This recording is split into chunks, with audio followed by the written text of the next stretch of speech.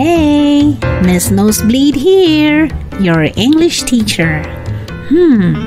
What can we learn today?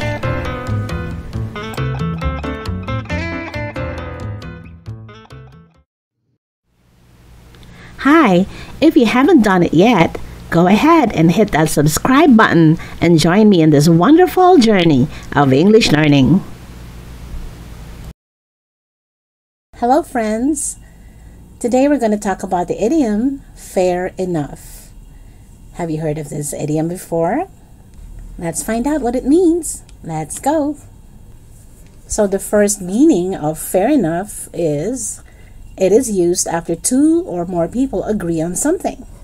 Okay, so when you agree or concur about something, then you can use the expression fair enough. The second meaning is more specific. You can use the expression fair enough when you want to admit that something is reasonable or acceptable. Alright? So, let's look at some examples. Fair enough, I will wear the gown once to see if I like it. So, ang ibang tono nito, parang ang context nito is parang siguro pinipilit siyang i-try yung gown. So sinabi niya na, okay, fair enough, I will wear the gown once to see if I like it. Okay, let's move on to the next example.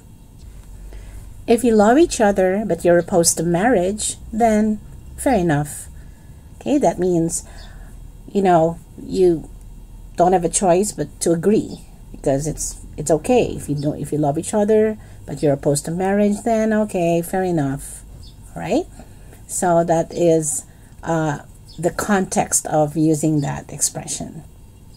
Kumbaga, para siyang sige na nga, parang ganun, fair enough. All right?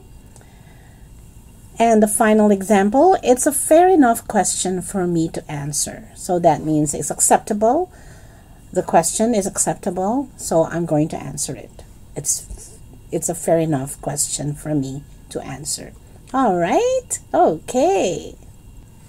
Now you know what it means. I invite you to practice the expression fair enough by writing your own sentence in the comment section. And I'll be sure to check it out and give you feedback. Remember, practice makes perfect. Thank you for watching. Bye. That's it.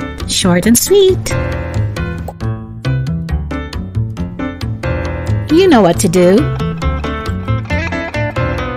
Got any questions? I'll see what I can do. See you next time.